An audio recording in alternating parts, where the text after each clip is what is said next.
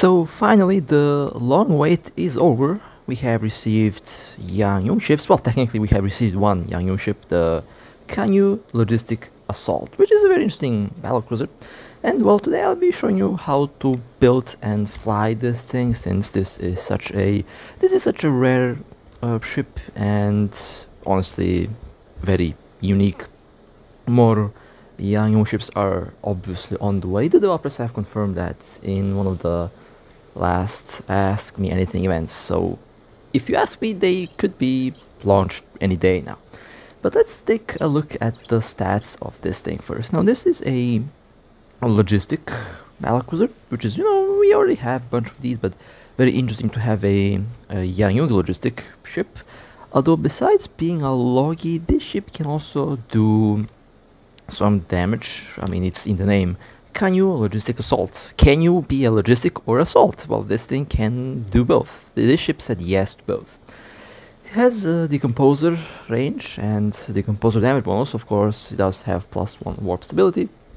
It does get decomposer damage, which is okay. You can use decomposers if you like on this ship, but of course, since it is also a logistic, it does have bonuses on remote repairs. In this case, the remote shield repairs, which is nice. Always nice to have that option when you need to repair your drones or your corporation members or fleet members. This ship also can fit large drones, which is, I believe, the only battlecruiser that's able to do that, which means you can fit those large combat drones. You can also use the sentries. This is the only non-battleship ship that can fit sentries, which is also one very unique trait of the Can-Yue logistic. It also has some bonus on drone shield boost amount, which is very interesting. It does have a bonus on the overall shield volume as well, and a bonus on war speed. So a classic Yang-Jung ship, which is something that we have been waiting for. And as I mentioned before, there's more of these ships coming. And of course, when you look at the tank, I mean, you can look at the stats if you like, but let me show you the build. So I built this ship with the idea to be able to basically counter every single possible situation out there. So this is basically the product of that idea, and it does have some decent DPS. 875 DPS is pretty good. Now the blaster here is good against medium-sized targets, some cruisers, some battlecruisers, and with the tracking of blasters you can easily hit frigates with it as well. So good for close combat, and overall does have some pretty good DPS to it, so blasters are definitely nice. Now, I actually did not want to put a small beam laser. I actually wanted to put a small pulse laser, and a C-type at that. It's the small laser is good, against some very small shit like interceptors and frigates that get too close to you. If your blasters can hit them, well, then the small pulse laser definitely has very good tracking and overall a very short range, but it's a small weapon and it's good against small targets. It is able to track them without much of a problem. And that's why the pulse laser is there, and does have some good DPS to it as well, which is always helpful. It doesn't have as much range as the beam laser though, but you don't really need range. Again, this is against drones, against frigates, stuff like that against pods. I mean, stuff that gets close. Now I have a X-type medium autocannon here. The reason for the X-type can, well, you sometimes want to have a bit more DPS on your ship, right? So autocannons are always a good choice, and X-type autocannons have like some very scary rate of fire. They're good against every single possible ship type. You can use it against frigates. I mean, it's good against medium-sized targets as well, battlecruisers, cruisers, and even battleships. I mean, you cannot go wrong with a autocannon. And a X-type large autocannon. This is specifically for larger ships versus battlecruisers and battleships. It does have some very good DPS. It doesn't have much tracking, but you have the other weapons to basically help you out if you are stuck with a small target. Say small Nosferatu, just to maintain, to be easy on the power grids, just to maintain the capacity recharge. A dampener, a target painter, and well, I don't know, I have the data analysis, but it's there. It can be useful if you decide to run some PvE stuff with it, or to scan some sites and stuff. It does work really well in that case. Now, as for the drones, well, as already mentioned, you can fit large drones, which I obviously did, but you can, if you ever decide, if you're bored and if you want to do something different, you can actually fit the large mining drones on this ship as well. So you can go and do mining with it as long as you have those drones equipped. So the Can-Yue can do mining as well. Very interesting. I believe no one expects a mining Can-Yue, so it's very interesting that you can do that. Still has some good DPS, by the way. Over 500 DPS, so you can technically use the mining drones as bait in a belt, and then you can have pirates attempt to kill your ship, and then you kill them. I mean, you're covered against everything. You have blasters, you have lasers, you have autocannons. You can fight small ships, medium-sized ships, very small ships, and large ships. You're covered with everything. But at the same time, sometimes you want to have a drone for every single possible situation, right? So you can also fit one large drone, a medium drone, a scout light drone, and well, you can fit any other drone type that you like in the 4 slot, depending on what you are fighting. So you also can cover every single possible situation with the drones as well. Good idea. You can also fit some mining drones in the combination as well. While fighting the enemy, you can also farm miner salt, I guess, with the mining drone. So it does have a specific purpose for that as well, and you can easily pull that off. And this is how it would look. But I personally prefer to have those large drones, just because they seem to, I don't know. I mean, large ogres have the offense. Large ogres are like the highest possible DPS, so you can keep using them. You can use any combination that you like. This also works just fine. Not a big issue at all. No problems with the DPS or the damage application. It will apply DPS to everything easily, so not a big issue. Especially if you have like maxed out skills, this is going to work flawlessly. Now, as for the low slots, I have one extender just to extend the shield a little bit, but I actually wanted to fit a large extender, but unfortunately did not have enough power to do that, so I just ended up being stuck with a medium one. Although I can expand that with a general unit. I'll come to the implants a little later, but I put a higher grade extender, a X-type adaptive armor hardener, because you cannot go wrong with some armor tank on your ship. A armor plate to extend the armor a little bit, because you never know when. When that can be helpful. I actually wanted to fit a large 1600mm plate, but did not have enough power, unfortunately, for that as well. I mean, this is a Battlecruiser in the end, so you will mostly be stuck with the medium modules. I oversized the weapon though, so that's the most important thing that I did there. As you can see, no power for the large plate, but the medium one should do just fine. 400mm, 800mm should be just fine. It does extend the armor quite a little bit, and armor repair and a shield booster to maintain both the armor and shield. When your shield goes down, you can still fight. I mean, you have an armor repair, so that works. As for the rigs, let me put a tier 4 burst just to expand that autocannon DPS a little bit. There we go, 903.32. Even the DPS now is much better than before. A missile rig, just in case you decide to use missiles. You can also use missiles if you like. I mean, I don't judge you. If you like to use missiles, use missiles. And I did add some mining rigs as well. You never know when you want to decide to go out and do some mining out there. You can have mining drones, right? So you can easily just slap on some mining rigs and just go mine belts, I guess, when you get bored. A universal all-around purpose ship. Perfect for every single possible situation out there. Now, the Nanocore is the Can-Yue Easter core.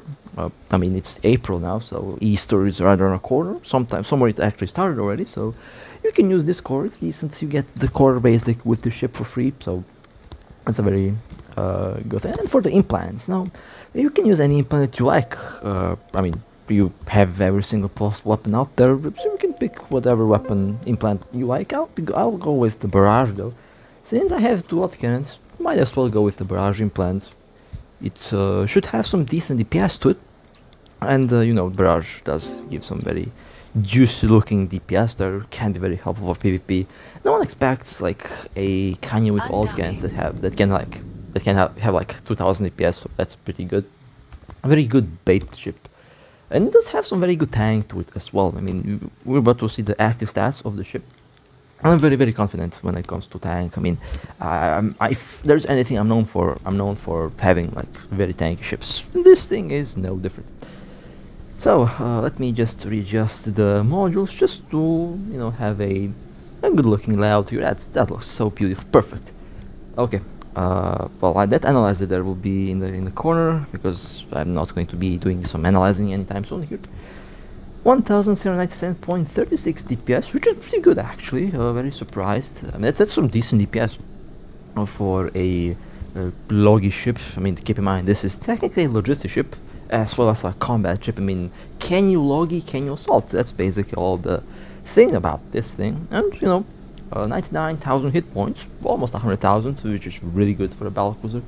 So I cannot complain about the tank on this thing at all, and the build looks really solid so far. So let's take this thing out and let's see how it will perform in combat. I'm fairly sure that DPS will come in handy. I mean, the autocannons are really solid. I definitely have no complaints about the DPS on this ship. Everything is just perfect on the Can-Yue logistic assault. It is a surprisingly robust and surprisingly, well, I mean, surprisingly tanky ship, I guess, and it does have a very interesting hull design. I mean, it looks like a sword. Very curious to see how the battleship Can-Yue ship will look. I'm fairly sure they will look in one way or the other pretty awesome. And you might, I mean, we might see these ships literally like next month or in the next 2 months, since the developers are literally focusing on small ships now. So I'm very excited to see how that works. Now, the thing about this ship, you don't need to have any capacitor batteries on it. You have that combat loggy mode, which is very nice. You don't have something similar available to the other logistic Battlecruisers, a recharge mode basically, which does enhance your capacitor recharge, basically faster recharge, which means that you don't have to have any capacitor batteries. If you are focusing the build on, let's say, active tanking, then you can build the ship in such a way that you can maintain the tank running at all times, which can come quite in handy when you want to do some PvP. These ships are very, very, very rough when it comes to the, you know, PvP combat performance. And when I say PvP combat performance, when you build them as a bait loggy ship, they are actually really good. Very tough to crack. You need really high DPS to break the tank. Although, you know, high DPS can still kind of be problematic. I mean, just look at those autocannons, how fast they're firing with the barrage implant. That barrage implant this comes in handy a lot when it, especially when it comes to like PvP. I mean, I use it on the Macariel and on the other cannon ships all day basically, and I'm pretty happy with it. Pretty happy with the barrage implant. So one thing that I'm personally looking forward to is how the other Can-Yue ships will work, and of course the decomposer implant, which if they do release them, they will have to release a decomposer implant at one point, and I believe that one is going to be very similar to how the focused crystal implant works. But that Megathron here is in some big trouble. I am close at 0. The shield is slowly going up, but that's fine. I also have the armor repair running. And the thing is, with the assault recharge mode, I can keep both the armor repair and the shield boost running at all time. There is no issue with the capacitor on this ship, which is very nice. I mean, if I did go, I could have changed the engineering rigs to enhance the capacitor recharge even more, which would be a lot more helpful. But I decided to just go with the mining rigs because, you know, there you have some rocks here. You can drop the mining drones and just, you know, decide to mine the asteroid belts here while you fight with the rats. So combat mining can be fun, honestly. I mean, the new Calaval expanse and in the not Cobalt Edge, but in the new region, I forgot its name, expanse or something. There you can also do some combat mining, since there's a chance that drones will spawn in the belts. So I mean, this ship is actually very solid when it comes to the mining performance. Combat Logi plus mining is just a perfect combination. You can do everything with this thing, and it will work. It will work really, really well. Absolutely no complaints with. Absolutely no complaints with that. I was actually very surprised when I first looked at this thing. It is one of the few ships, one of the few free. Well, I mean, this is a free ship. You can, you get this thing for free. It's one of the few ships that were good by default. Now the insurance cost is something that we might discuss. Is a bit on the bad side. I forgot how much the IP cost on these things is. I think it was like 8 billion or something, which is kind of on the higher end. But this ship has so much tank to it. Has decent DPS and overall decently maneuverable, so you're not very likely to lose this ship. You might be a big target because it's a rare ship. Everyone wants to have a rare ship killed, but this ship is not that easy to take out, and I do have interest in the Logi Can-Yue. Might decide to fly one myself, and I'll use a build that's very similar to this. But now my shield is down, and as you can see, the armor repair and booster still manage to maintain both. Well, I mean, the armor repair is definitely maintaining the armor, but it is still visible that the ship booster does do some work, and it makes armor repairing much easier. That's why I'm able to maintain both. And well, after the big ship is destroyed, the armor will start repairing a little bit faster, since the DPS is now going to be much lower. As you can see, it holds really well. This is just a fantastic build, honestly. I mean, I'm very surprised by how tanky it is. As you can see, when I'm in the recharge mode, the longer range of the autocannon, of the large X-type autocannon, does allow me to hit the targets that are still far away. So the autocannon the large autocannon can still, the large X-type autocannon can still be useful at shooting on smaller targets if they are far away, since you have more range than, let's say, on the pulse laser, on the blaster, and you definitely have more range than the medium autocannon. The drones can also help, but the large autocannon, large X-type autocannon is doing a very good job when it comes to long range combat. But the drones are also, as I mentioned before, really good. Would be better if I did have like the previous combination of drones that they had, like have every drone of every type. It could be very helpful against somebody. I mean, the light drones are good against small ships, the medium drones are good against small and medium ships, and large ones, and the large ones are good against medium and large ships. So yeah, I won't be able to cover everything. If I did decide to change the drones, I could, but I just like to use the 4 offense ogres, since that seems to be what I personally like to use most. But you can use any other drone combination that you like. It will work just fine, and in some cases it will work even better. So you don't have to worry about the drone performance on this thing. It has some very good drones. It has definitely some very good drones. And my armor is fully repaired, which is good. Now I can keep the boost running, and I'll boost the shield. As you can see, it works really well. I mean, absolutely no problems running PvE. Performance is okay. I mean, could have been better if I did have a slightly different build, but I think this should do just fine. I mean, it runs perfectly fine, obviously. Haven't died yet with it, so I think that's more than enough to be acceptable as a very decent build. So, last ship, and then we will be flying to the station. Honestly, if the other Can-Yue ships, there will be faction ships, by the way. If they are very similar to this one, they're going to be very fun ships. I remember in the beta test, the Can-Yue was like overpowered, and we used to be able to have like 2000 DPS cold back, and they were very scary. And these ships will definitely change the game when they are launched. So it's going to be a very interesting day when they are released. Well, I mean, technically they are already released. Oh, we have this thing. Technically they are already released, but there will be more, and I'm very excited about the rest of the Can-Yue ships that should be added. I'm also excited for the battleship Can-Yue ship. That's going to be a very fun one, because I believe that that thing is going to be very scary and could potentially be game changing, and I'll definitely have a very similar build to what I have right now with that ship, since this build works so well. Very happy with the build, by the way, no complaints. The shield is slowly recharging, so it will be, the shield will be fully recharged. Well then, will be time to hit the autopilot and it will be time to dock. So that would be it for the Can-Yue Logistic Assault.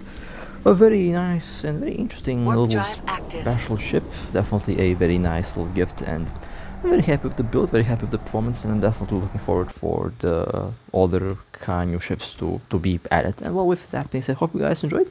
If you would like to support me, feel free to like and subscribe. And with that being said, stay safe, and as always, I'll see you next time.